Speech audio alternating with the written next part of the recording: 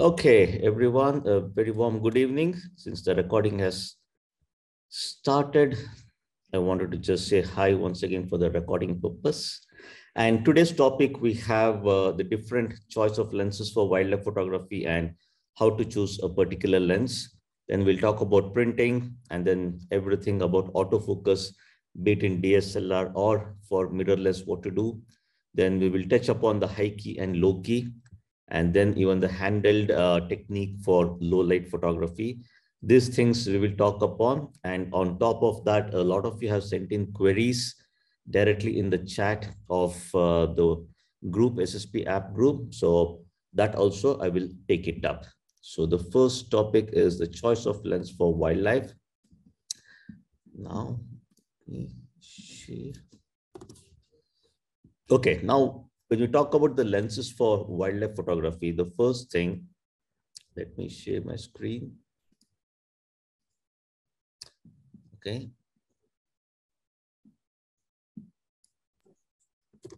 So I don't know how many of you have visited this particular link on my website, best camera and lens to buy. So if you click on this in my website, so this is going to take you to this database of latest camera lenses, what I have prepared. And if you go into the, of course, I need to add probably the latest Sony Alpha 7 IV. I need to add that. Otherwise, all the latest cameras are here for all the mirrorless, Canon, Nikon, everyone, except for Sony, the latest one. If you go into the lenses, so you have all these various brands, and then you have the cost also. So right from 10,000 rupees to 15 lakh per budget I have kept. So here, if you just select wildlife photography, is going to shortlist all the various lenses available for wildlife photography. Of course, in this, if you want, you can check the various ratings for each of the lenses for wildlife photography and even other genres I have put. And switch it off. Now, one of the key things when we talk about wildlife photography lenses is the quality of the image what you get from the lenses. So that one is very, very important. That's the primary thing what you need to check for. And also, I believe a lot of you have already received the, let me see if I have it on my desktop here. Stop. Yes. So this photography learning path document, what I've shared with all of you, this one is a very, very important document. And I seriously request all of you to go through this in detail, not the document, but the content of the document, the courses basically. You have to go through that in detail. Now, if you look at the very first one, camera and lens buying guide. So in that particular chapter, let me also open that. So what I'll be doing is, oops. So the website, and the best camera and lens to buy, and the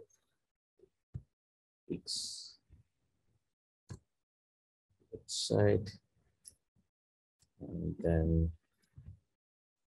so all the courses, I will open it here. So in this, okay, camera and lens buying guide. So if you go into the camera and lens buying guide, so in this, okay, stop talking. Okay, so if you come down into this one in the lens type, there is this lens MTF characteristics. Okay, so here I've explained the key features of a lens, other things, but the lens MTF characteristics, that is an important one. So that is one chapter what I would recommend you to go through. Basically, like here, you select whatever lens you want for wildlife photography. And then here, any of the lenses, you just click on the lens. It is going to help you view the MTF chart. Of course, as I said, first, you need to go through that particular course to understand what is an MTF chart, how to understand the MTF chart. So in simple terms, MTF chart helps you understand the sharpness and the resolution. So resolution, sharpness, the contrast. So how exactly the lens performs. So that is what the MTF chart is going to help you understand. And for every lens, I have put the MTF chart here. So my recommendation for you is like how to arrive at the best lens for photography. Forget about wildlife, any genre of photography, like how to arrive at the best lens you have to first go into this course, understand the MTF chart, so the lens MTF characteristics. So this particular course, I want you all to go through it. Pause it. So, and then come back here. Once you understand that, come back here.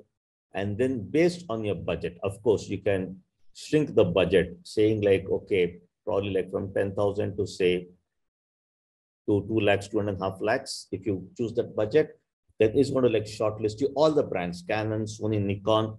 So within that, again, you can shortlist. Click on Sony. It's going to give you only the Sony lenses.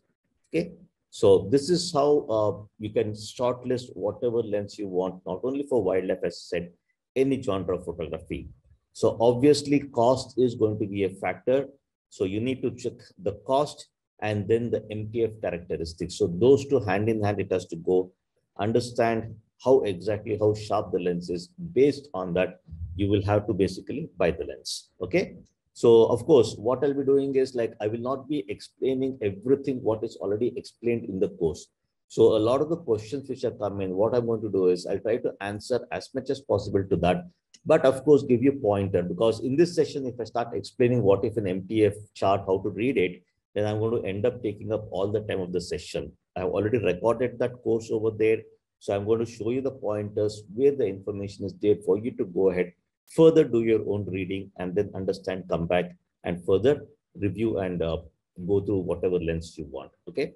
So that said, like anything specific to lens buying, whatever queries any of you have, feel free to like ask me in the chat and I'll be happy to answer it now. So the way we're going to drive the session is, as I said, like I'll talk about a particular question, a particular topic, and related to that topic, you're welcome to ask the question here. Okay. Yes, Janisha, you can go ahead and ask the questions here in the chat box.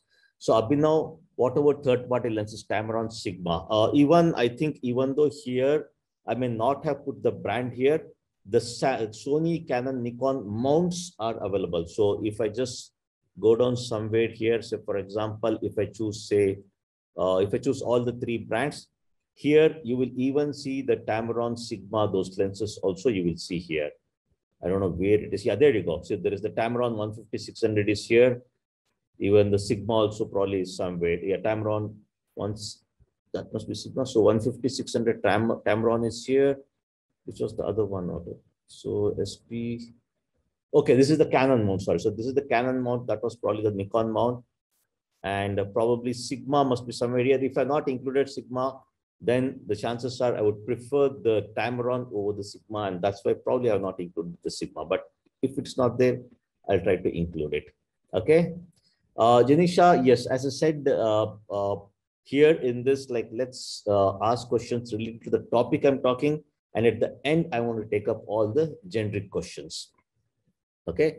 And also, let me quickly give the answer. Setting for Sony A1, just refer the Sony A9 II manual, the Sony A9 II course, what I have. So that is same as the A1 setting. It's just the menu option is different. Otherwise, the various settings of the camera, more or less 95%, they are the same, unless some new settings in A1 they have introduced. So just the, as I said, the menu option, the layout of the menu option is different. But otherwise, for now, the A9 II will do. But that said, yes, the Sony, Canon, Nikon's, the latest menu options, then the mirrorless for Canon and Nikon. So those courses are also pending, which I hope to do soon. Okay, cool. Any other questions related to the lenses? Let me know. Otherwise, we'll move on to the next topic. Recording is going on. Yes. Okay, cool. All right. Anyone, any other questions? Feel free to ask here related to the lenses. Okay. Okay. All right. Of course, you can always ask the question even at a later point of time. Next one. Okay. Printing. So now printing, obviously, it's a very, very difficult or a totally separate kind of a topic. The main reason being when we talk about printing, right? Now, printing involves a lot of parameters, especially the colors. So colors is the most important part. Now, when we talk about printing, you need to find out some of the best printers out there in different cities. Okay, because printing, the issue what happens with printing is like, no matter how good you process your images, finally, like if you just give it to some printer, he may not have the right kind of ICC profiles, or for that matter, his printer may not be calibrated to your computer, what you have basically processed. So that is where the mismatch is going to be, and not many printers out there or many printing folks out there understand the whole concepts of ICC profile calibration. So that is where, as I said, it's important that you catch hold of people who understands printing. So probably that is something like which I can give pointer to. So printers. So printing, like I have a friend of mine in Hyderabad, Ismail, he does some amazing printing. Or for that matter, in Bangalore, there are a lot of excellent professional printers who understands about calibration, color profiles. So they are there. Even Honeycomb is there in Bangalore, and they have their online website also. When Honeycomb, they're quite good with respect to the printing. So that is where the challenge is. The processing, what you all know, everything related to the processing is the same what you need for printing. Of course, there are a few changes with respect to sharpening and then the image dimension. So when you do an image resize, so that there has to be a little change, especially when it comes to printing. The resolution will vary. And the sharpening, again, the radius instead of 0.3, we use 1.3. So that is the only change for printing. The rest, complete process for saving the image, everything is the same. The only challenge is the actual printing. So that is where, like, generally, okay, I'll tell you like my process of printing, what I do. So in my case, what I do is like I have the complete file, the processed file. So I take the processed file and also the processed raw file. So if you want to take the processed raw file to the printer, then make sure to copy the .xmp file. So if you're processing your file using any of the Adobe tools, be it Lightroom or for that matter, Adobe Camera Raw, so you have to carry, so if the file name is 1429, then the 1429.xmp, that file will get created in the same folder as where you keep the raw files. So that file along with the raw file, if you take it, and then if at the printing shop, if the person copies both the files and opens it in Photoshop, he will see your processed image. If you miss to carry the .xmp file, then everything goes back to zero. You have to start from scratch at that place. So please remember to carry the .xmp file. Okay. So generally what I do, so I carry my processed TIFF file and then the raw file with the XMP. And then there what I do is I show that image, he opens it in the laptop and I make sure the colors, everything is as per my taste, what I have processed in my computer. So on his system, on his monitor, I check for those things. Once I'm happy with that, then I give a test print. So test print to make sure the colors what I see, or rather like the colors what I want in the final output, those things it matches. So that I give a test print. Once I'm happy, say for example, if I'm printing 5 images, so I carry all the 5 images and all the 5 images, small thumbnails. So I don't print high resolution immediately. So a sample of a small thumbnail, like a decent size in which we can judge the colors overall. So that kind of a sample image I print, look at it, and once I'm happy, then I tell him saying, go ahead, print the 20 by 30 or the 16 by 24, 18 by 24, whatever dimension I've given. So I ask them to go ahead and basically do it. Okay, so that is the process I do. Otherwise, what will happen, as I said, the calibration comes into picture. If you try to print on your own at home, chances are you may basically let fail, because you need to make sure you calibrate your printer for your basically monitor. So there is nothing called as which is the correct one. As I said, it purely depends on the ICC profiles. So the ICC profile of the image, what you have tagged with, and then the ICC profile, what they're using for the monitor. So there, once you open, those colors has to match. So that is where the calibration process comes in. So you cannot just process on your system, just take it to somewhere else and expect that there everything is going to be fine. That never happens because of the monitor calibration. Okay, so that is where each monitor is different and colors will appear different depending on the ICC profiles, as I said. So that is where the whole calibration comes into picture. Okay, cool. Next question related to printing.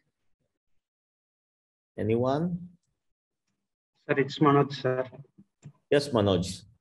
Sir, while in cropping and sending to the printing files, it will be the pixels is going, sir. Why? No, that is where I said the resolution is important. See, you need to understand. So As I said, I already sent you personal message separately. Also, it's important that you go through the entire processing, the post-processing course, everyone. So it's just not a message for you, but for everyone out here. So there's a lot of effort which has gone in creating all the courses. Okay. So whatever queries you have, right, every single of those queries are answered in some of the chapters out there. So that is where I'm going to point out and tell you where you need to look at it. So if you look through the post-processing courses, right, so the very first one, I talk about the resolution, then the image dimensions, those I talk. So same thing. So when you do a cropping, okay, so in Photoshop, when you do a cropping, it is very important that you put the resolution. When you export it, it will already be at 300 dpi. So let me quickly show you folks. Okay, so let me just take a sample one as to like how you basically process for post-processing for printing. Let me quickly show it to you. Am I sharing? No, I'm not sharing the screen. Let me quickly do that.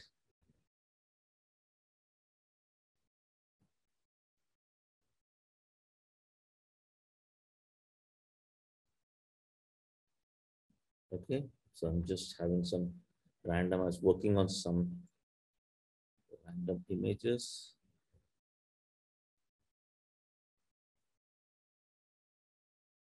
Okay, let me just take up some random image just for showing you. So I open the file in RAW. Okay, so this image RAW, assume that you have done all the processing, everything. The most important is you go in over here in the resolution, you click the link down, come here, and here if you see it is Pro Photo.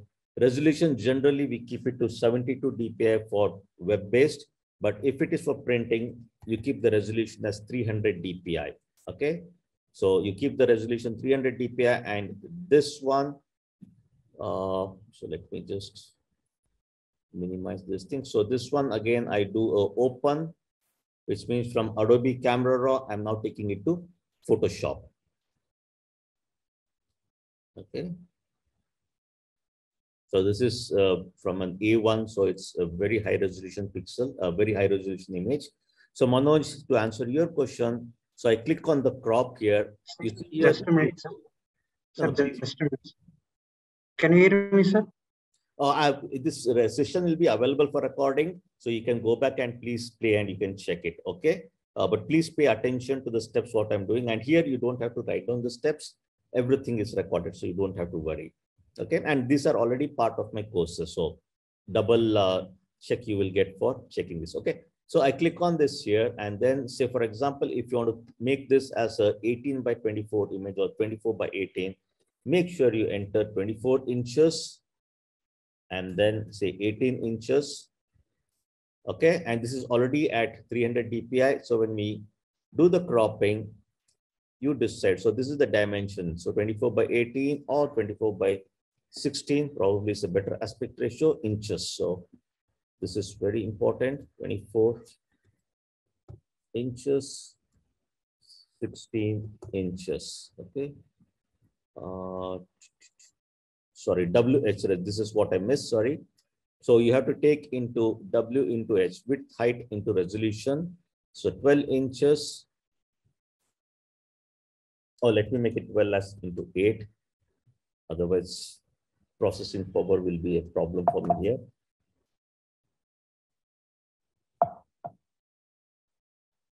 Oh, sorry, this is 12 inches, 8 inches, resolution is 300 dpi. There you go. Okay.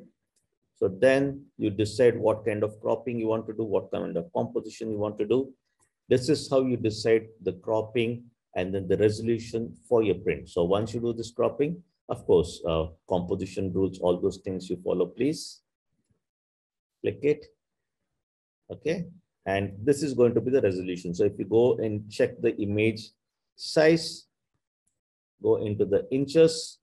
So this is a 12 by 8. 12 by 8 is your A4 size. Okay, so this is how you decide about what width, what dimension you need, how to crop your image. So here, like if you do heavy cropping or you're already at 72 dpi and you try to do a close crop, especially like extreme close crop you want to do, then it will get pixelated. You cannot use it for your printing. So that again is very important.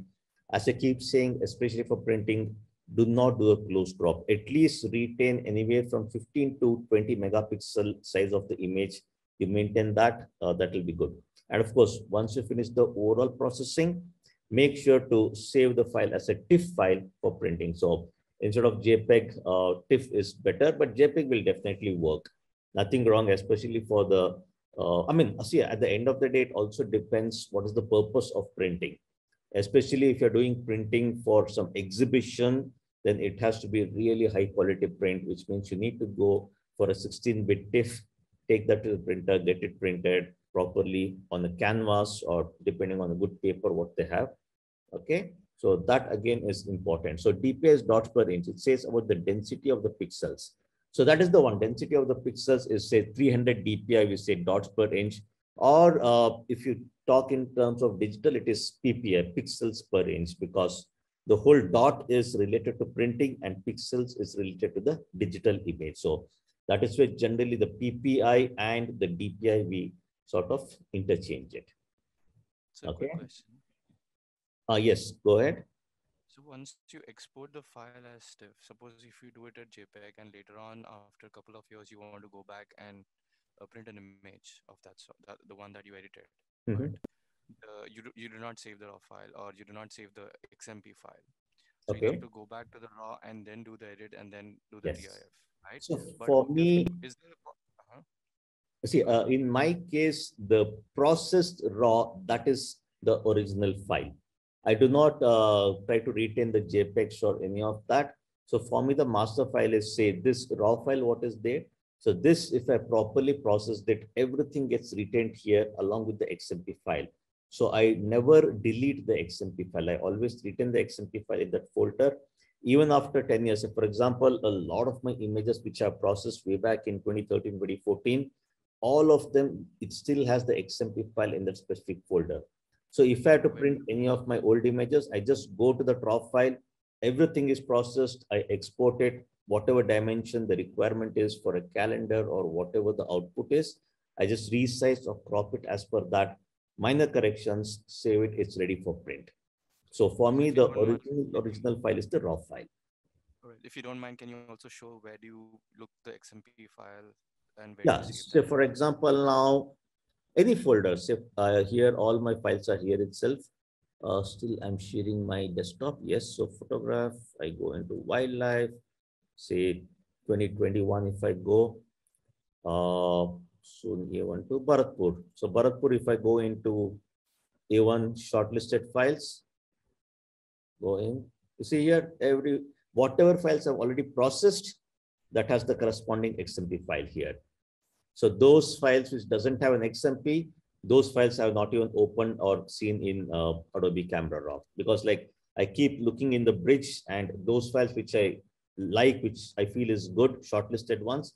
So that I process. The moment you process and say okay or done, so that is when the corresponding XMP file gets created. So wherever my raw files are, every single folder of that will have it. So a lot of it. So here I have not touched any of these raw files.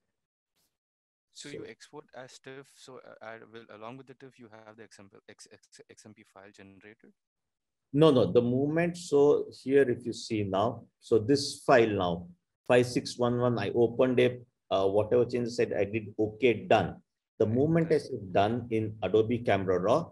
In this Kaziranga folder, Safari 3-4, whatever you see here, within that folder, that corresponding XMP file gets created. Okay, that's the camera raw feature. Okay, do you have it with It's the the Lightroom as well? Photoshop, sorry, Adobe feature. So I say open this in Camera Raw. So I make all the various changes here, contrast, whatever I do.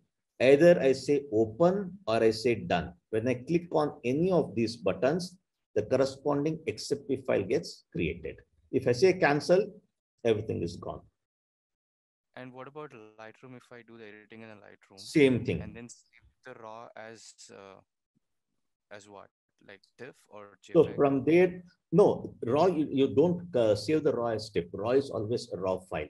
The Correct, end correct. result of it, when you do a save as, there you can decide whether you want to save it as a TIFF or a JPEG. There you decide. So the original raw with the corrections, everything is always intact. That doesn't change. But like, sorry, I'm still getting because No when problem. I Go. usually use Lightroom for Ah, editing. Okay, yes. I put my raw images, I edit it. What I usually follow is I edit it, I convert that to JPEG.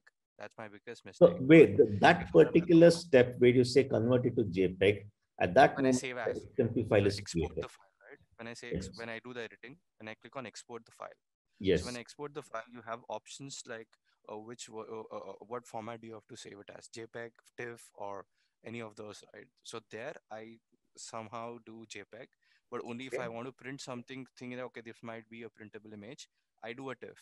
But Okay. where do I see the XML format as from No, Lightroom? no. See, XML is a Photoshop XMP, sorry. related file. So Correct, that correct. XMP, sorry, XMP file. Okay. So for example, if I open this folder, let me go to any file again, even shortlist. So if I double click on this XMP file, okay, so it started. You can open this in .txt. Hold on. Let me say open with. Okay, I get it. So Photoshop, whatever you export, you will get XMP file. Exactly. So But anything what you about do, Lightroom? If I edit it in Lightroom, a the Lightroom, moment you start making changes, when you go into the develop and start making changes to that particular file, the corresponding XMP is already created. So wherever you stored the raw files, go into that particular folder, you will start seeing this corresponding XMP files. So the reason is these are Sony files or Canon files or Nikon files.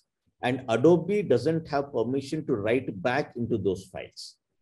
all right. Okay, it's a read-only file for Adobe. Whereas if you use a Canon DPP on Canon file or a Nikon Capture NXD on a Nikon file, okay, so whatever corrections you do, that gets returned back into the same original raw file. So there you will not see this kind of XMP files. So Okay. XMP file is Right. generated by Adobe with all those changes. So all those changes are intact in the XMP file. Okay. All right. Thank you. I got it. Okay, so you don't have to do anything with the XMP file. But yes, so if you want to take the processed raw file to the printer person, that raw file and the XMP file both copied together in the same folder, take it, and there if you open it, the corresponding file, XMP file, it will read and then apply all those various changes. Got it? Okay. I have a stupid question too, but can we convert a JPEG to TIFF? No, right? JPEG to Will TIFF that? you can easily convert, but you will not retain those resolution and the clarity you will not receive. See, at the end of the day, you have a JPEG file or the file what you have. That one, when you do a file save as, you can save it as whatever you want. Say in case of Photoshop, so consider this is a JPEG file which you have opened. You click on file save as. Mm-hmm. Okay, so you will get all these options here. You can save any Yeah, file yeah. to any format. All right. Okay. Okay. Sir, I have a quick question, Wait, if allowed. Anitya, yeah, go ahead. Yeah. In my case, I do certain processing also in Photoshop after doing it in Lightroom. So Okay. at the end, I have a PSD or PSP file depending upon that.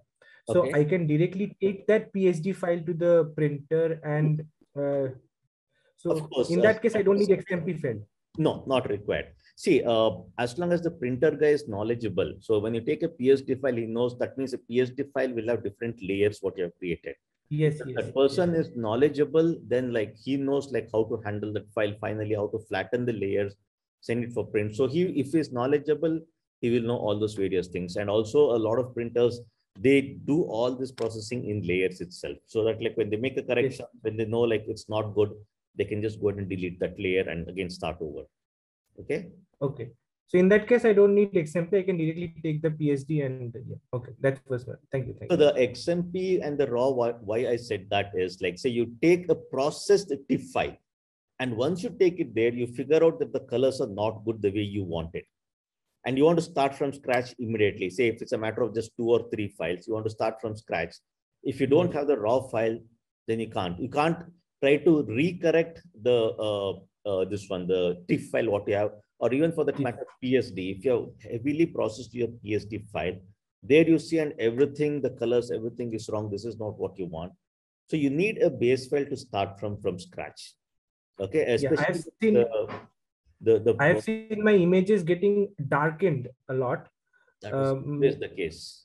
Yes, that, and I was actually told by the exhibition guy that give it in Adobe RGB ICC.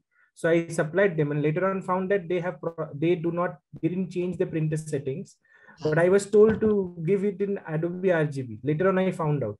So I think that was one of the biggest mismatch of that, because I generally process and export it in sRGB, but I think for that change, sRGB is good for online. So for yes, any online posting, sRGB is good. But for serious printing, you need to have Adobe RGB. Nowadays, there are some really top quality printers which do support Adobe RGB. So directly Adobe RGB colors you can print. Otherwise, majority of the folks, you take Adobe RGB, they convert it to sRGB and then they print it. yes, I think that would have been the okay. Anyway, I got it. I will just retest with some of the samples, and then we'll be able to better figure it out. Well, thank you, sir. Okay, thank you. sure. Okay. Did I miss any questions here? No. Yeah, Manoj, you say you have a question on printing. Please go ahead. Before buying Sony Alpha 1, I have giving one test print, sir. Okay. For calendar, I gave them 300 DPA that I have given for them for test printing calendar, sir. Okay. But they have done one mistake. They get me a WhatsApp photos for print. What are the photos they need? They ask for samples. They ask me what are the photos. Give me for samples. They asked for proof. And I send them my personal pen drive to them also, sir. No. At last, finally, they print what I give in WhatsApp only. They didn't print in 300 dpi. They print in normal paper, like 72 or below the 72 dpi. Then you're going to the wrong printer. As simple as that. Yes, that is sir. where I said you need to choose the right printer, and it comes at a cost. Especially Another one, sir. Yes. Small note, sir. If we 72 dpa, if we process for Instagram or anything, same .xmp file will be saved in a shortlist format, or it won't be saved, sir. See, XMP is associated with the raw file, not with JPEG or TIFF. So, Yeah, and yes. also XMP is purely when you process it using the Adobe software. Yes, sir. I have Adobe software. That's only I'm asking, sir. So the moment you process the raw file, the corresponding XMP file gets created. Thank you, sir. Okay. Oh, cool. Sir, I had a doubt. Can I ask? Sure. Please go ahead. Anything related to printer, we can discuss. Printing. Yes, sir. So my camera doesn't support RAW. It doesn't have. It's a point and shoot. So Okay. it only has JPEG. So Okay. in post processing, also what I do, I keep the original and I keep the processed image also.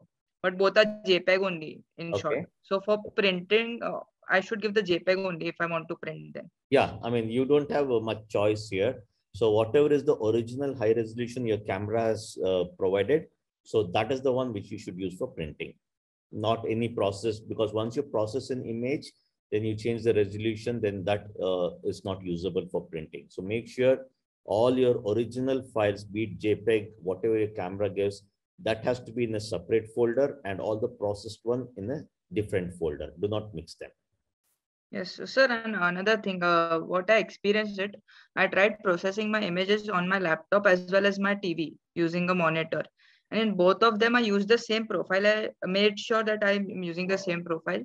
Then the colors are appearing different. No. It's not using the same profile. It's calibration comes into picture. Okay. So again, as I said, go through the second chapter of my post-processing. So there I have explained what is monitor calibration and how to get it done.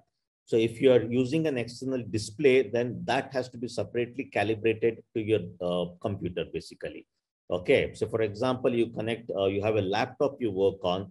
So laptop monitor is different, then the TV screen is different. So if you're going to use the TV screen, then you need to have the TV screen calibrated to your laptop. That is a separate process. So one is calibrating your display, which is your laptop screen itself. The other is the external display. So these are two different displays, which means two different calibration has to be done. So depending on what you use, in your computer, in the system, you have to keep changing the profile. So that is where when it comes to serious calibration, serious professional use of these displays, you need to use the corresponding profile which is used for calibrating that device. So if you don't understand what I'm talking about, sir. go to the chapter 2 or the chapter. Yes, yes, sir. I'll check that out. So, Yeah. sir, whenever we go to the printer, we have to do that calibration thing over there also. No, you don't have to do it. He should have done it.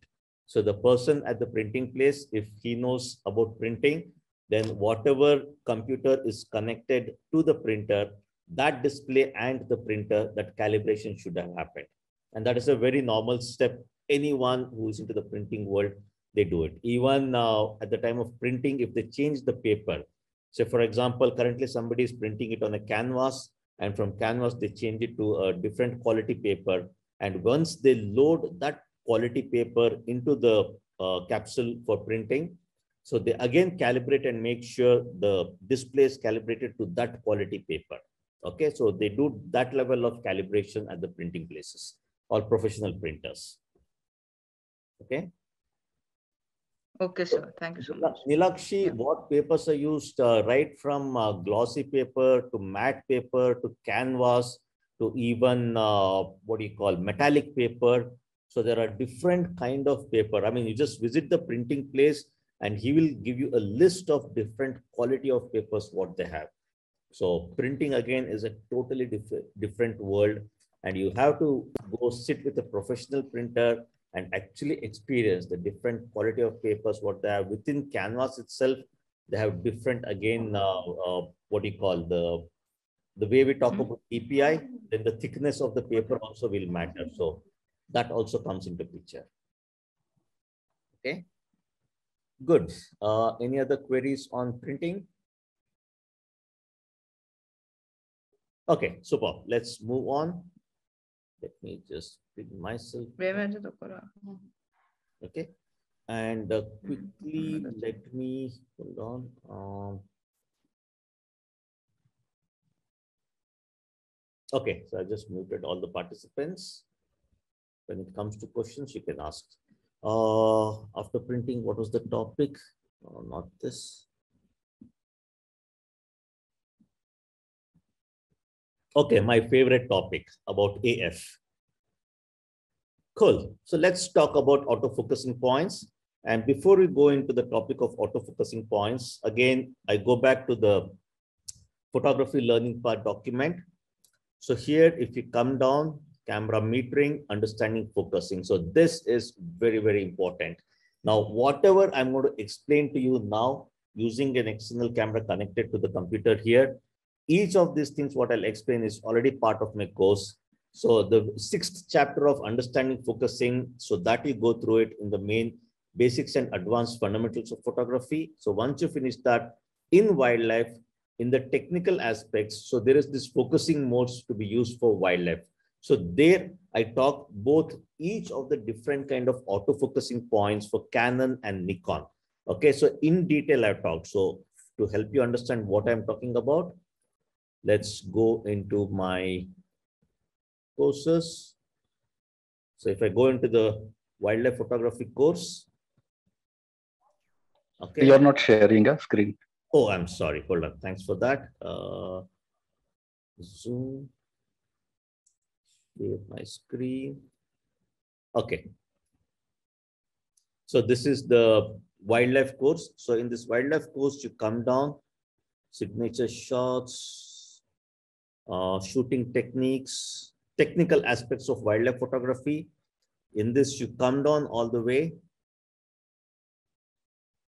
Focusing modes to be used for wildlife photography. So this one, understanding autofocusing points in Canon, understanding autofocusing points in Nikon, Sony. So of course, this Nikon and Sony I put because at that point of time, I was still not using Sony. I did not have access to Sony, but more or less Nikon and Sony, they're correlated, the kind of autofocusing points, but you don't have to worry now. So the 13th one is for Canon, 14th one is for Nikon.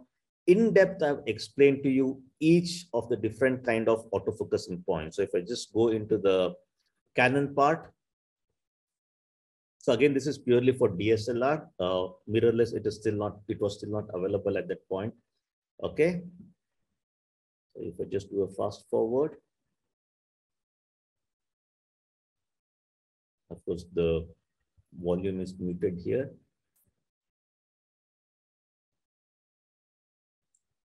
Not it. I talk a lot in my courses, I believe.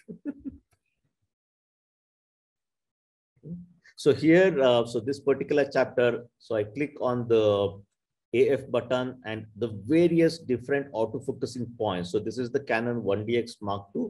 So the various autofocusing points, each one of them, what they do and when to use that. So that I've explained, and the same explanation I've repeated for Nikon as well. Okay. So I don't know what I'm talking about here at this point. So new autofocusing points. And of course, as I said, the composition aspects. So the very first one, yeah, see here, the very first autofocusing point is the AF point selection. If you go into that, the first one is the manual select, which is the, so this is important. This is about Nikon and Sony. So once you finish this, come back here, and for Sony users, go into the Sony Alpha 9 II. Okay, only for Sony users. In that, the seventh one is autofocus area modes. So that particular chapter there is there for Sony users. Go look at that. And once you go through that one, there again in detail, I have explained to you what each of the various autofocusing points are and when to use them. Okay. So those things are explained there in detail. But that said, let me quickly show you, since we had this topic of discussion, let me just quickly show it to you as to what exactly they do. So I'm going to switch the screen now. Okay, so I have my camera connected, and I'm going to switch the video. Sorry. Okay, so I'll switch the video. So this is the display, what you're seeing from my Sony Alpha 1. Okay, and I have a 24105. So this is currently my room. So here, so I just have the 200/600, and then the AC remote I just kept over there. Okay, so if I have to help you understand, my audio is coming through, right? Yeah, I think, yeah, audio video is separate. Audio should be fine. Let me minimize. Yes, sir. Yeah, so let me minimize the chat one.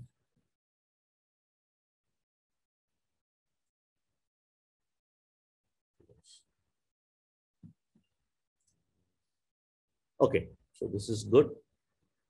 Now, if I go into the different focusing points for this, okay, so this is better. So these are all the different kind of focusing points what you have, be it for Canon, be it Canon, Nikon, Sony, for all of them. Okay, so let me just close it now. So the first one is the wide, what you see.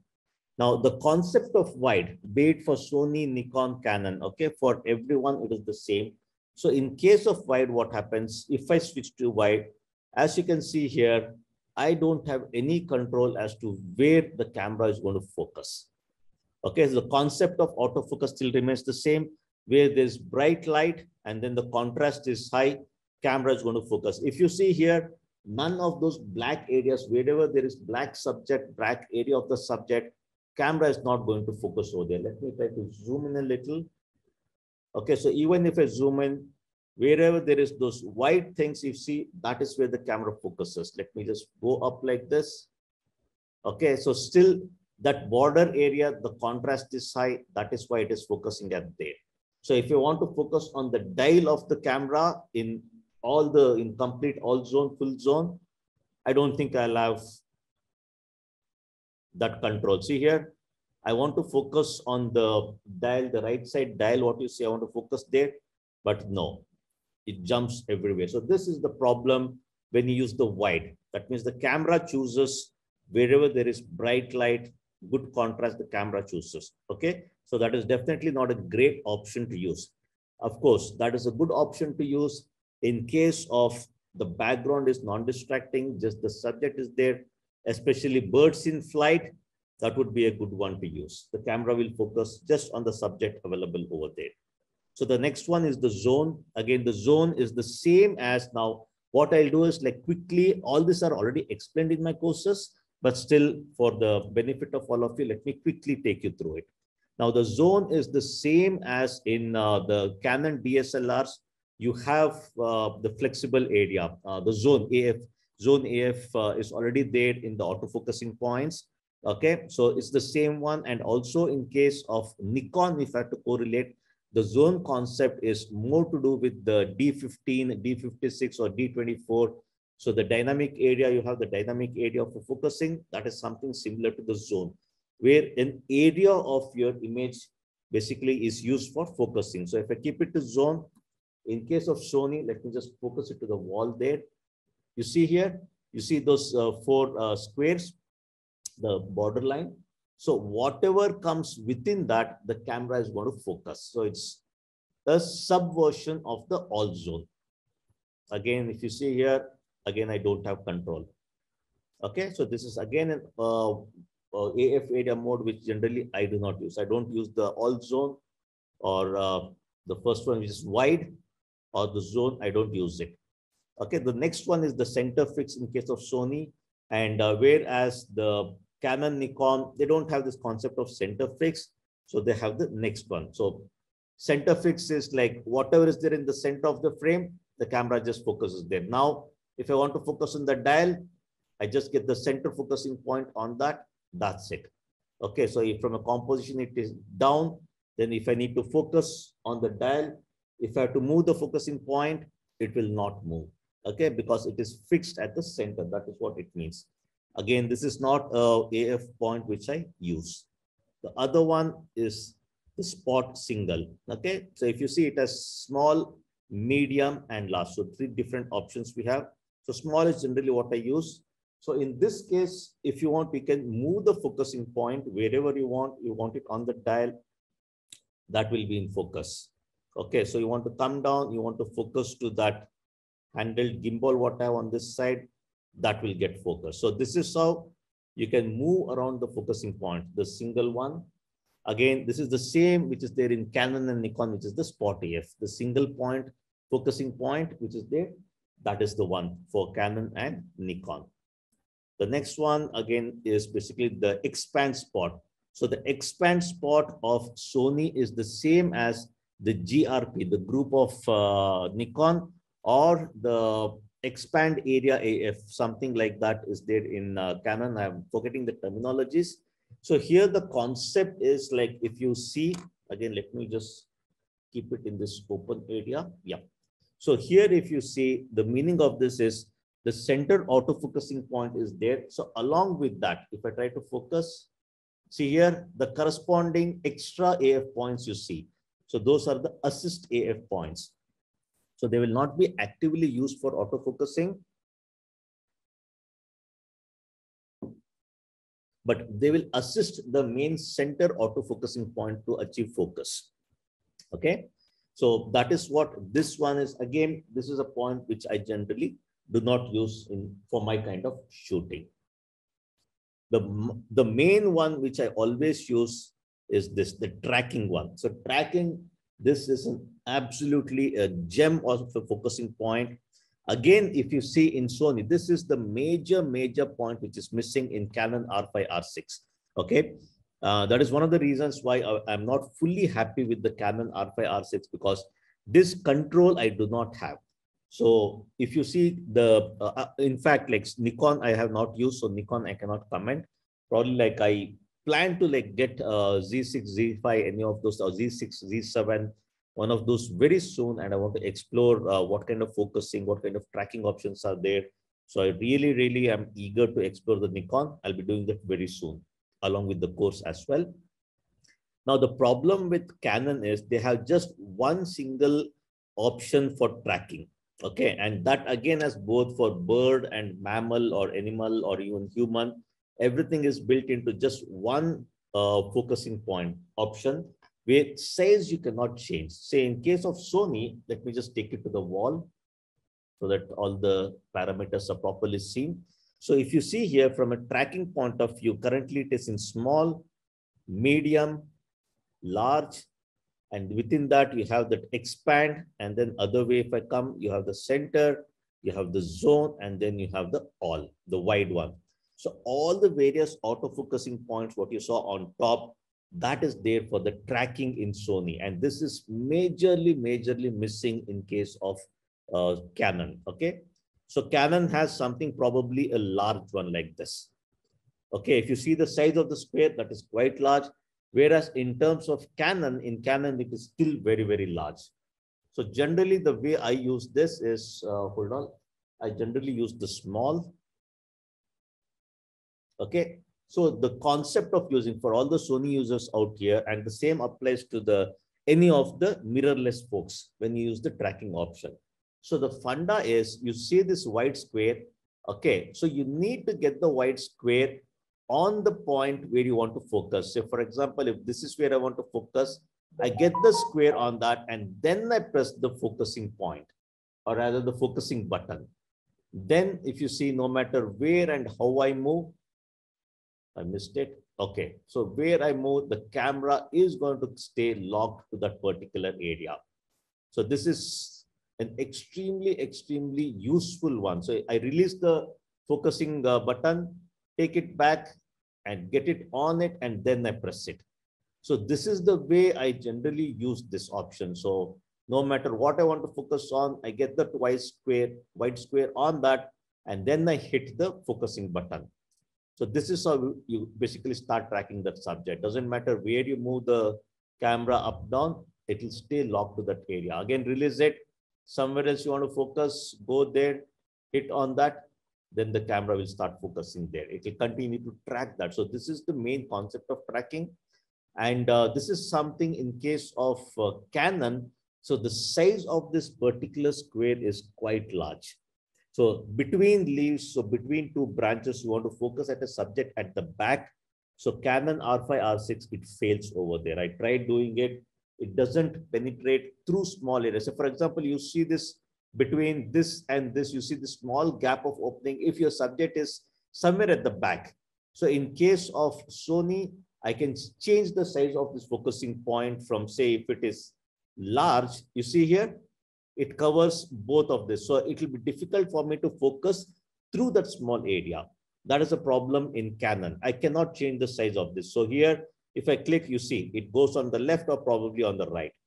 But if I want to focus between that in a small gap, I will change my focusing size to small. You see here, now it can go through that. So of course, whatever is subject at the back over there, I hit on that and then press the focusing point. It will focus through that one. So this is one major complaint I have on the Canon R5, R6, where if they could fix this, it's going to be amazing for them. Okay.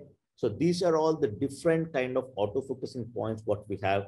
Now, based on the size of the subject, based on what you're shooting, you will have to basically choose the corresponding size of the autofocusing point and then start using it. Okay. So there are questions which are coming. Let me take it up. For that, let me change my video. Okay. So there are questions which are coming. Yes, Kalyan Puranand, I'm recording this session. It will be available. Tracking of Z62 is not good. Z9 is supposed to be good. Okay. So Satish, if the subject is moving, doesn't matter. I am still, okay, I'm not sharing. Hold on, let me just show you. I hope through Zoom, I should be able to share it. I'm sharing the entire screen.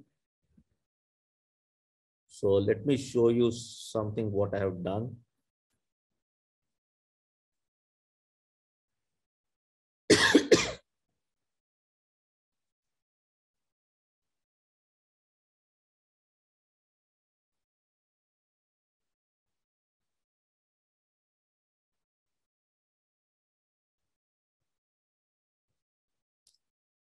Hopefully, is it in day 4? Okay, probably this may have it. So let me show you how I work in the field. Okay, if the subject is moving, then what we asked. I hope this works. Let me see. See here, any action happening, I take the square on that and then the tracking happens. See, I just leave the focusing now. The square is still white. I keep moving around the camera here and there, searching for the subject. There you go. The subject comes there, then I hit. Again, I missed it. I keep searching. See, I don't press the focusing button here. See here, once I take this subject square on the subject, then I hit the focusing button. Okay. So if the subject is moving, I'll show you, like, hopefully in case if it is not in this. Yeah, let's wait. This is a very long video. See there again, I hit on it. I have a lot of action videos in this actually. Oh. See, when I move to a different subject, you see here, I release the focusing, I take moving around the white square. Once I find the subject, then hit the focusing point. I think at a later point, action will happen. Let's wait and see. There you go now. Nope.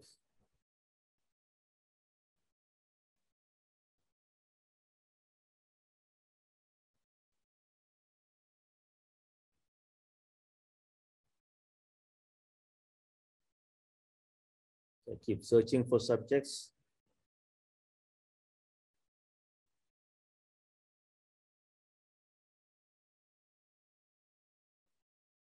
Okay, let's try a different video where there is action.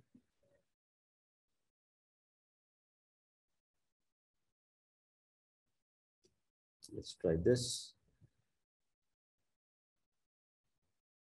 Yeah. Of course, all this a proper video I'm going to make, and then I'll be putting it online. And in fact, if any of you have seen my reels in that I have shared, I don't know which is that particular video I shared in reels. So there a lot of action happens. The subject flies and the tracking just follows that flawlessly. Let me do a fast forward. Okay, there you go. Okay, so watch it now. So see here, it got the fish. Look at the way the tracking happens. Doesn't matter where it goes. See there, all I have to do is follow the subject. The camera's autofocusing will take care of everything. You don't have to worry. That is the power of the tracking of Sony. You just need to get that square on the subject, keep it on it, and then it is done. Okay. So hope that helps. Question. In case, hello. Okay, my audio is still on. So what is the max shutter speed you have in A1? I think it's 1/35,000 of a second or 40,000 of a second. I have not seen what is the maximum. Let's see. I have the A1 here. Since like it's a mirrorless camera. So let me go into shutter priority. So 1/2500. 832, yeah, 1/32,000 is the max shutter speed I get in my mirrorless. Okay. So I have a question on focusing. Oh, sure. Please go ahead. So you were just showing one of the videos where there were two birds going set, right? So you put that spot on one of the bird, right?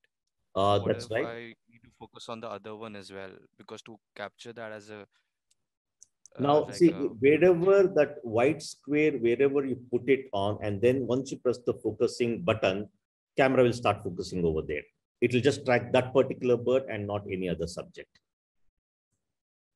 okay, so it's just specific to one. It'll just one subject. Yeah, that particular subject, it will track only that. So of course, if you want both in focus, then you need to understand about the depth of field. The concept of depth of field comes into picture. Absolutely. Okay. Okay. Sir, it's not Sri. No, currently I'm not sharing my camera at all. So currently the sharing has stopped. But folks, I don't know whether all of you are able to see the video properly, because in Zoom, when I transmit any videos, 100% it doesn't go through properly because of the delay, the lag. Not sure if all of you are able to see the video properly. The way the tracking happens when the cormorant was chasing it, the way it worked, I don't know if all of you are able to see that. Sir, we can see. It's Manoj, sir. Can I ask a question, sir? Wait, I'll take up the question from Manish here, which has come. Sir, I see in Canon 90D AF, manual spot AF has 2 squares outside the bigger area, which does bigger area and inside smaller area, which does it. Okay, so that one, only the center one it uses, because the outside one is what we call as the assist AF points. So the assist AF point doesn't have any role in basically focusing unless you're talking about the spot AF. If it is the spot AF what you're talking, then the center small one what we have, so the camera will achieve focus to the smaller one, not the bigger one. Okay, so hope that helps, Manish. And okay, yeah, Manoj, go ahead and ask, please. Sir, now you've shown in spot AF, sir. Correct. We can change into large AF for that, or we can keep in spot AF also, sir. No, see, according to the bird. One main thing, Manoj, is this different sizes of the AF area most what I showed you, the focusing point size, right? That purely depends on the size of the subject in the frame. So there is no standard answer as to which one you should be using. If there was a standard answer, then Sony would not have given so many options. They would have given just one square, one single, use it for everything. It doesn't work like that. So that is where, so for example, in my case, what I do is I enable the bird eye AF. Okay. So in this one, probably I not enabled because like I was trying to record the screen, how it works. I'm trying to explain things. So these are videos what I have captured for some of the new courses what I'm working on. So advanced bird focusing. So those things I will get, it will get updated at some point for the bird photography course. So for that, I have recorded all these videos, which I showed it to all of you. Okay. So there in my regular scenario, what I do is I enable the IAF and then use this tracking. So once the camera is able to track or identify the bird eye, then even the focusing point becomes even more smaller and it just goes on the eye of the bird. And then it starts to track that. Okay, so that is how precise the autofocusing points is in Sony. And as I said, there is no one single answer. A lot of these options, it's important that you experiment it in the field. Okay, you need to experiment and use it in the field and then know as to when to use what kind of AF point. So I will not have a standard answer. It's all about understanding what each of the focusing points they do and then on what subjects, what you have to use. So that you have to basically experiment in the field. Okay. How to record video also, sir, at the same time while we taking the... No, that is totally outside the scope of this discussion, but for that, you need an external recorder. You may have seen the kind of recording you need. Ninja. Yeah, so Ninja V Plus. So it's an external recorder. So that you need to connect with HDMI and then simultaneously you can record still. In autofocusing sensitivity, I have some small doubts. Page number 19. Okay. It's we need to keep standard or we need to keep locked one, sir. See, if you keep it to log, what happens is sometimes suddenly, if you want to shift the focus to a different subject suddenly, right, there may be a delay. So generally, like what I use is the standard one, and standard has worked very well all this time. Thank you, sir. Okay. Other questions I have in apps, you can see it. In mobile app. All those generic questions which a lot of you have asked in the app. So I do have those questions. I'll take it up at the end of the session. There are at least like 8 to 10 to 15 questions which are coming. I will answer all of them separately. Thank you, sir. Okay. Cool. Any other queries on the autofocusing? So what I just showed you all folks, so all these things is there as a part of the photography learning path. So this is the place. So understanding focusing. So each of these various ones, if you go through it, the same thing I've already explained in detail in each of these chapters. So this is the one what you should be going through. Okay. Revati, yes, go ahead, ask about the doubt on BBF, please. You can unmute your mic and you can ask me here. Yeah, sir, can you hear me, sir? Yes, I can. Yeah, good evening, sir. Actually, in the case of back button focusing, what we do is when subject is moving, we will be placing that autofocusing point on a subject. Yes. And then you will press the back button focusing. Correct. And then we used to move the camera in case of autofocus continuous mode if the subject is moving. So do we need to keep on press the back button focusing or just pressing once and after focusing, moving the camera will focus the subject, sir. No, so in case of, okay, so in case of back button, what we'll have to do is like, once you press this back button here, right? So you Yes, press sir. this basically like wherever you want to focus on. So you basically keep the focusing point on that and then you press. So the moment you press this, the camera will start focusing that. Okay, if you leave this, Okay, sir. the focusing is gone. And then if you move the camera, the focus, it doesn't work. Okay. So if you're Okay, sir. tracking the subject, you have to keep it pressed continuously and then move it. So wherever the camera, basically like wherever the subject is moving. So if you see the thumb, it has to be pressed all the time and move. And whichever you want to click, then the finger, it basically, you click it here. So both of them are used simultaneously in case of back button focusing. So in case of mirrorless, you don't use the concept of back button because that is achieved by the tracking functionality. So the tracking AF point, what we have, that takes care of continuously tracking the subject wherever it goes. So there is no concept of moving the autofocusing points. None of those things applies to the tracking AF points of Sony, Canon, and Nikon. Okay, so that is the power of the mirrorless. So that is where the back button focusing generally doesn't have any role to play in case of mirrorless. Okay, sir. Okay. Okay, so thank you, sir. Yeah. And Kalyanpan, would Nikon mirrorless come to the courses? Yes, very soon. In fact, that is the reason I purchased that new Ninja V Plus to record the screen so that I can create some of these courses, technical courses. I can create it at a very fast pace. So that is where I purchased it. Otherwise, like the concept used to be connect the camera to a TV screen and record the entire thing. It's a tedious process basically for recording.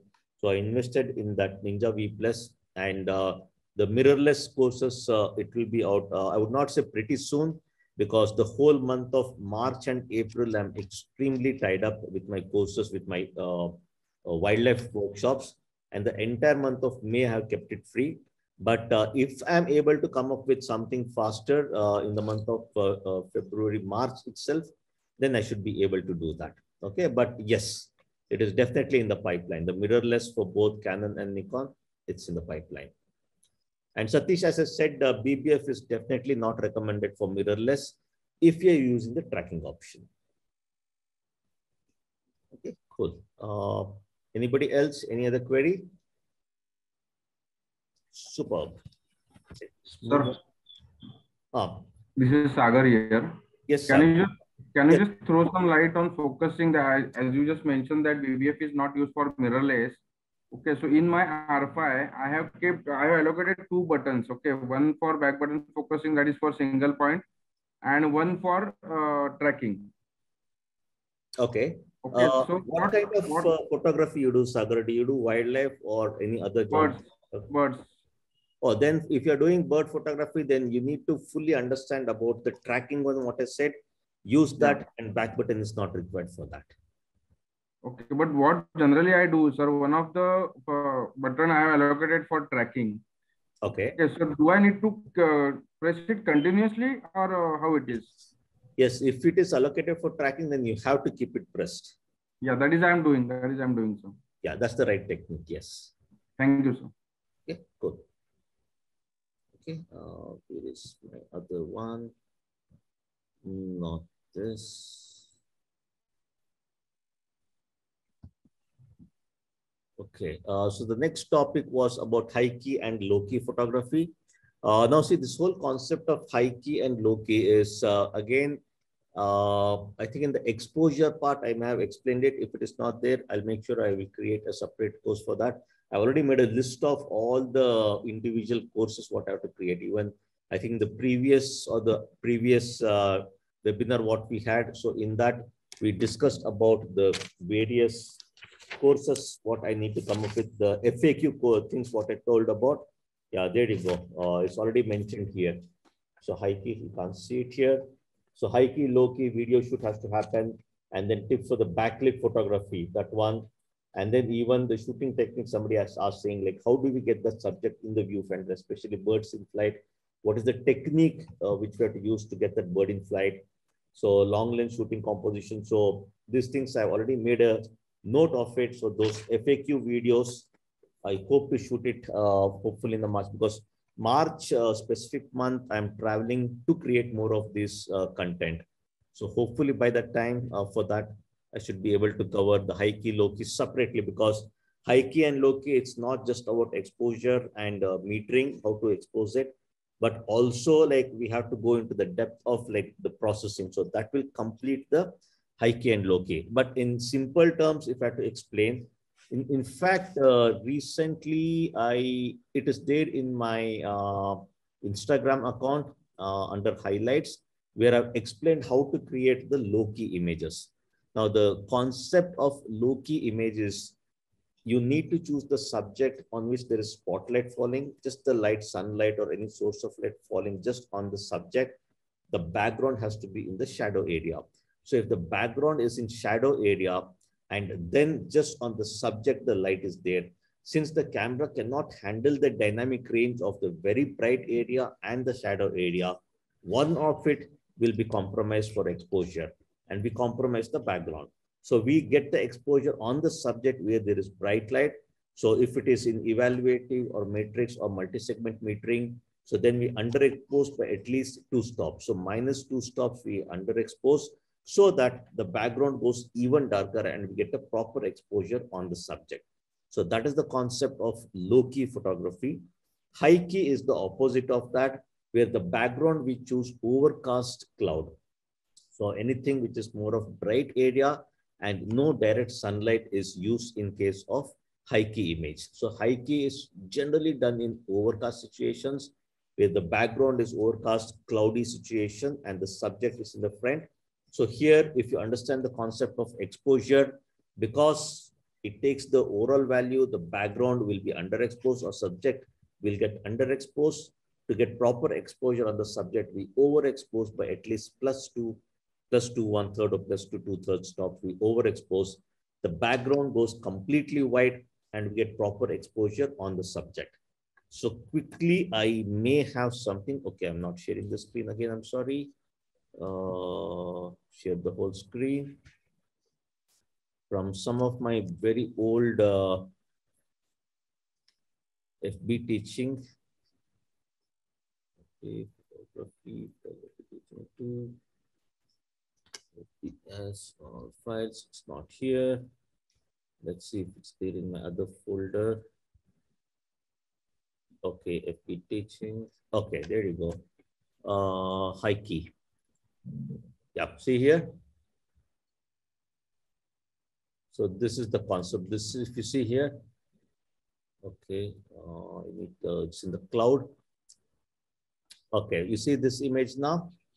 So this is the concept of high key, where I shoot against the white overcast sky, and then I get a proper exposure. And then in post-processing, I work on the contrast, levels, everything to get really good colors on the subject. The background is completely overexposed. So again, I use the levels to overexpose the background. And this is how I get a high key image. Opposite of that is the low key. These are all the low key image examples. This one. So even this one, if you see, so these are all, if you see, there is just direct sunlight falling only on the subject. Backdrop is in the dark shadow area. It's there. I mean, there is subject, there are things over there, but because of the dynamic range, the camera cannot handle exposure of bright area and dark area in the same frame. And that is where the background gets underexposed. So this is the low key. So this is the concept of high key and low key. Here in a single frame, I think both have shared. Hold on, this is still downloading. Yep, downloaded. Okay, it's at the back here. Yeah. So this is left is a low key image, right side is a high key. So underexposed by -2 stops for the left image, overexposed by +2 for the right image, and then further fine-tuning of that you have to do in case of post-processing. Okay, it's a simple technique of exposure. That is what the high key and low key is. Cool. Any questions on high key and low key? Sir, Rashmi here. while shooting on high key and low key, when you said it should be one stop minus the exposure, Right. sorry, for the low key. So wouldn't even the subject go like the camera will it won't do that? What will happen in case of that? Let me see if I have there was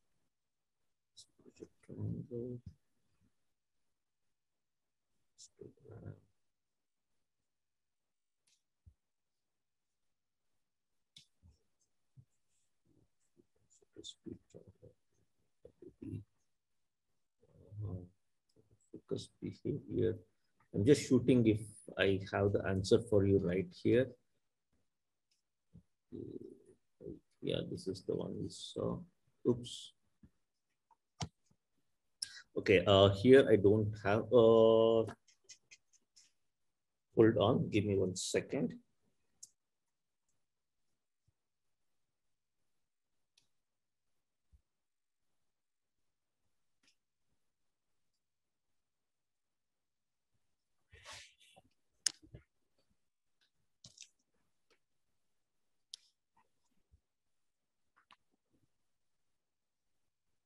No, unfortunately, I don't have it here. Videos. No, because I just a few days back I shot a video to explain that.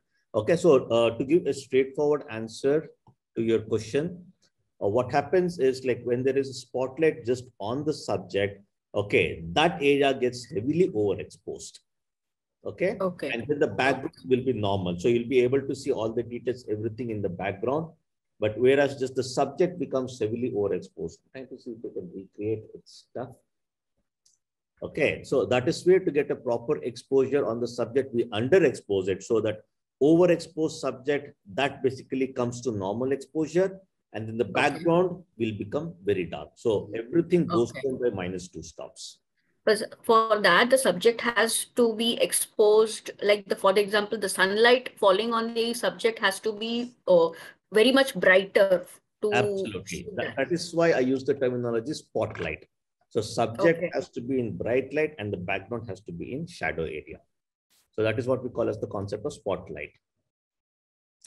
Yes, Kalyan Puraman, if you're using spot metering, then your exposure compensation will be different. So chances are if you're using spot metering directly on the subject, then you may not have to underexpose so much.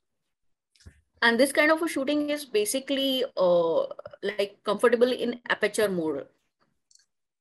See, once you understand how to shoot in aperture priority or shutter priority or even complete manual, then honestly, like any of that metering mode will work. But yes, simple answer again. Because in manual,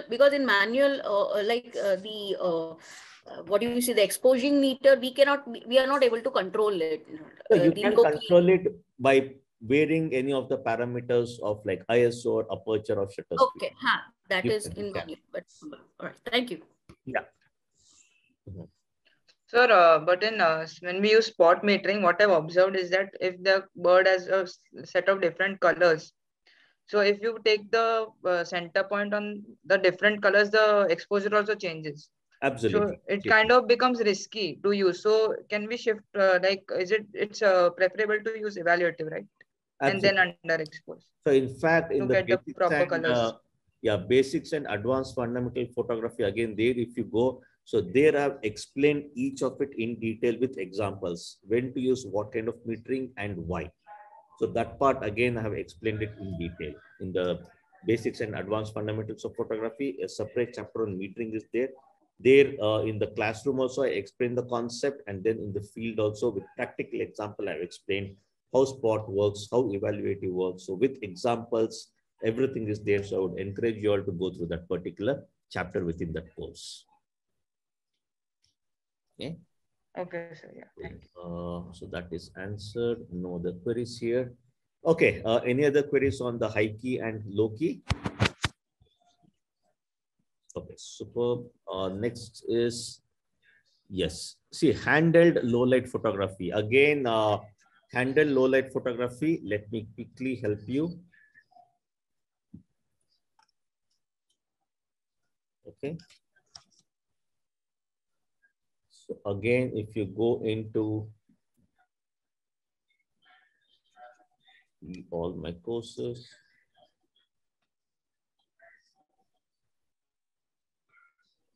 so the basics and advanced fundamentals of photography. So if you go into this particular course, haha, that's old Sudhir, nice. Okay, so if you come down here, see here, practical low light photography using theory of reciprocity, understanding the theory of reciprocity. Okay, so why I use aperture priority, and then the practical. So if you see these ones, right, low light photography using the reciprocity theory. So 6, 7, 8, and 9, all of them explain about the low light photography. So how do we do, what kind of techniques we use for low light photography? How do we arrive at the correct exposure for low light photography? So all those things are explained in this 7, 8, 9, 10, okay? Or rather 7, 8, 9. So this is something what I would encourage you all to go through to understand more about low light photography. Because for this, the most important thing is understanding the theory of reciprocity, how each of the values, they vary. And of course, the shooting technique also comes into picture. If you're doing handheld photography, then shooting technique comes into picture, which is again explained as a part of the wildlife course. In the same course, again, handheld shooting, monopod shooting, tripod shooting, how to do, everything is clearly explained. So that is again a chapter what I would encourage you all to go through. Okay. Okay. So what I'll do is like there were a lot of other generic questions which had come in. So quickly let me run through them, and after that I'm going to open up for the general Q&A. Okay. So Anjan had asked saying, I have a question for Tamron 150-600 G2. Which VC mode is suitable for which type of photography? Okay. Now, be it VC or AS or OSS or what is Sony? Sony is OSS OC, optical stabilization. OSS, yeah, our Sony is OSS. So irrespective of all these things, right, you have to understand generally in all these cameras or all these lenses, the mode 1 is generally used for completely static subject. Okay, so if the subject is static, not moving at all, then the mode 1 of the IS, VR, VC is used, which is meant for static subject. Mode 2 is more for panning. So if the subject is moving and you're tracking the subject while it is moving, for that, the IS or the VR mode 2 has to be used. Okay, so in both mode 1 and mode 2, what happens? Your IS, VR or OSS is always active. So the moment you press the shutter release button, when you're focusing, you're tracking, you're still not clicked, the VC or the IS gets engaged. So it gets turned on. So whereas there is also an option called mode 3 in some of the latest lenses. So mode 3, what it does is it will not activate your VR or IS. It will activate it only when you completely click the shutter release button. Okay. So that is where the mode 3 is used, and generally mode 3 people use it. Yeah. So generally mode 3 people use it when they're on a tripod for proper composition. Because sometimes in mode 1 or 2, like when that IS or VR is active, there's a small shake which comes into the viewfinder because of the activation. And a lot of people for composition, they don't like it. So for them, they generally use the mode 3. Okay. So, but my use is always mode 2 is what I use. Okay. I said thanks a lot for addressing my queries. So, sorry? Thanks a lot, sir, for addressing my queries. Sure, Anjan. Because the mode 3 also. Mode 3 also you can use, but in my case, I generally use mode 2. Okay. Okay. Mode 2, sorry, mode 3 is the same as mode 2, but it gets activated only when you press the shutter release button. Okay. Question from Samir Bhatt is, please consider include autofocusing for birds in flight for DSLR users. Yes, so that complete autofocusing points, when to use what, so that I already explained. And as I said, for DSLR users, go back and for Canon, Nikon, that particular wildlife course, what I said, those chapters you see, there I have explained everything in detail again about when to use what focusing points and for what purpose. Second question is how to conserve natural colors in the images of birds.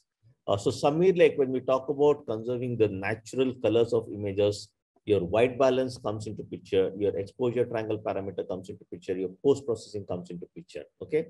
So unfortunately, there is nothing called as the perfect color. So the color of the subject, what you are trying to shoot, purely depends on the camera settings, what you put, right? From, as I said, the white balance, the exposure triangle parameters that combined with your post-processing skills. So all three of them come together to get you the colors what you want. So there is nothing called the camera will decide everything and you get perfect colors. That never happens. So if you want to get correct colors in your birds, then make sure you play around with white balance, proper exposure, come back in post-processing, again, make the corrections to get the kind of colors what you would have seen out there. Okay, so that is the only way to get the correct colors. And Samir, you had asked about Loki and Heike, and which was addressed in this. So the next question is from Arun. The first one is, okay, shooting technique and autofocus mode. If the bird or the subject is behind the branches, distractions, we wish to focus on the subject. Okay. So in this particular case, Arun, so especially if you're using Canon camera, so you have the spot AF. So if the subject is behind distraction, then there is the one spot, the spot AF, which is the very first autofocusing point in case of Canon. So that is the autofocusing point you have to use. And in case of Sony, I already showed you the small autofocusing point. That is what you have to use. If the area is very small, it goes through that, it will focus on the subject. And the same single spot is available in Canon, in Nikon. So the single point is available in Nikon. That is what you have to use for Nikon. So I'm not sure which camera body you have, but if the subject is behind branches, distractions, this is the particular autofocusing point which you have to use. Your second question was camera setting to shoot against the sun to get golden bokeh. Again, for this, a simple answer is like you may have to do an underexposure of -1 or -2, depending on like how bright the sunrise sunset is. Otherwise, the correct way to do is understand about exposure in depth, understand about metering in depth. As per the photography learning course, you'll have to go back to that because you have to understand everything about metering. And then you will come to know what is underexposure, what is overexposure, different metering. You'll understand that. Then you will arrive at what is the correct setting. Again, as I said, there is no magic setting as to like what is the perfect camera setting to get the golden bokeh against the sun. There is no magic setting because it depends on the intensity of the sun. So once the sunset starts happening right from 4 o'clock onwards, again, depending on where you are, so you will have to use different camera settings. So no standard setting, unfortunately. It's more of understanding the concepts and then you have to arrive at the right setting. The third question was like how to get details from overexposed part of the image. Unfortunately, yes, even in my post-processing, I've shown you where you used the shadow highlighter, you can shadow slider you can use to get details in the shadow area. And the same way opposite, the highlight slider is there for the raw file processing. So if you reduce the highlight slider all the way down, chances are you may recover details in the overexposed area. So there are two ways to recover. One is the exposure slider itself, you underexpose it. Hopefully, if the camera still has retained the data, it will give you the exposure properly in the overexposed areas. So use the slider to underexpose. And the second sub-step of that is use the highlight slider to take it all the way back to get details in the overexposed area. Otherwise, if original data is not captured and the overall image is completely overexposed, unfortunately, nothing can be done. Question from Rasmi. It's about composition. So how to create composition of a bushy branches with leaves or less leaves or without leaf. Okay. So here, Rashmi, it's very difficult to answer this because it purely depends on how exactly you're trying to define this. So for this particular one, what I would recommend, Rashmi, is, okay, if I'm not wrong, I think this particular image, you have already put it for the critics section. There are at least 3 or 4 images pending from my side to review. If I remember, this is one of the images what you have put for the critic there in detail. Since I have the image example, so I'm going to like explain in detail as a part of that video. Okay, so just hold on to that. So as I said, there are 3 or 4 videos I need to do critic on. So tomorrow I should be able to address. So that will get addressed there. So second one is again, how to avoid distraction created by urbanization. Unfortunately, you cannot. So that is where you include them in your composition. So it all depends on how you compose the framing. So background distraction, if there are buildings, other things. So you can show that as urban wildlife and be creative in your composition and include those buildings in the background with the foreground subject to show about the urbanization and also the urban wildlife. Otherwise, if they become a little bit out of focus with some horizontal lines, out of focus lines running across, they become distractions, and chances are you will not be able to make good images. Next one is from King Shikpuri. Any chance of data loss, damage of putting the SSDs in airport baggage scanners? No, nothing happens. So all the time, the hard disk goes through the airport scanners, nothing happens. So you don't have to worry about that. Okay, and the next question from Neeraj about the quality of autofocusing when you use a third-party adapter with a mirrorless camera.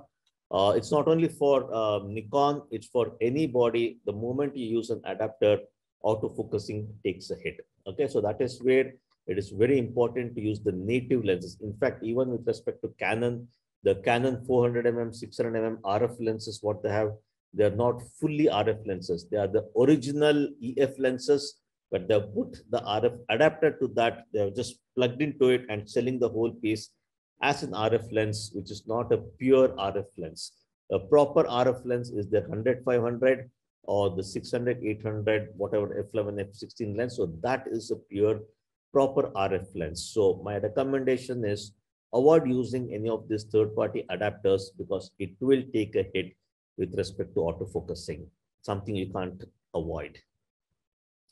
And Manoj, I think most of your questions are answered. Let me see. We can take in auto white balance. See, as I keep saying, Manoj, white balance, camera settings, everything, it's always recommended to get it right in the field the first time. Okay. So that is where my recommendation is always to use manual white balance and get the correct white balance in the field. And if you suddenly change your mode from still photography to video photography, then in your cameras, you have to see what kind of settings you have put for video photography. So the exposure will be totally different. Whatever settings you have put for your still, you cannot expect to use the same setting for video. There are 2 separate entities. The exposure, the settings are 2 different things. Even in the menu option, if you go for still, it is different. For video, it is different. So it is 2 different settings. You cannot use the same setting for both of them. So you need to understand that and then work on that. Below 4K tripods, I'm really sorry. You definitely will not get good quality tripods. You are using a Sony A1 with a 200-600 lens. You have invested more than like 5 to 6 lakhs. And when you invested up to 6 lakhs on your equipment, so please invest on a good tripod. Like don't. Sorry for interruption. Sorry? Sorry for interruption. I given not 4K, sir. They are typing wrong, sir. It's 60K they are asking, sir. No, you don't have to go 60K. See, it's very simple. Get on to Manfrotto website, get on to Gitso website. Okay, so for the kind of budget you're talking, Gitsos, they're very expensive. Go to Manfrotto. In Manfrotto, look for the tripods. The basic requirement I've already explained. 3 times the weight of your equipment it should support. So go ahead, look for any of those tripods which does not have a center column, check the budget, and then you have to go. Okay, so that is the only way you will have to arrive at the correct tripod for your equipment. Okay. Thank you. Camera lens coat is something which I would recommend because one is it protects the lens from getting damaged. And second is in bright light, when you're doing bird photography, wildlife photography, it reflects a lot of light, the white color. So generally to suppress that, again, we use the camouflage or the lens coat. So yeah, I mean, like whether it is a good thing to have, for wildlife, I would definitely recommend using the lens code. Okay, cool. So these were all the offline questions which had come in as a part of the chat. And Manish has some questions here. Which post-processing software is better to use, and which are the software available for PP? So Manish, like if you go through the post-processing course, my recommendation is to use the Adobe set of tools. So Adobe plus basically I use Photoshop, Adobe Camera Raw plus Photoshop, and then the neat image. So these are all the various tools I use for post-processing. So which are all the software available for post-processing? So if you go through that particular course, even in the explanation I already mentioned, like what are all the prerequisites, what kind of software you will need for the post-processing. Okay. So as I said, my recommendation is Adobe Camera Raw, Photoshop, neat image. So those are the various tools I use for post-processing. And of course, you are welcome to use Lightroom as well. Okay. Yeah, so folks, so these were all the various queries, questions which had come in. So what I'll do is at this point, let me stop the recording because like general discussion which happens, I don't want to record because that may be specific to what you're going to ask. Because this video, I'm going to upload it in YouTube and it will not be a public YouTube. It will be a private one where I'm going to send you the link, which you can see it. Okay. So let me at this point just stop the recording and then we can continue. Okay, so all right. So just for the recording purpose, I'll say thank you all, but it's not the end of the session. So folks, thanks for joining, and I'm going to end the recording now, and but question answers will continue. Thank you.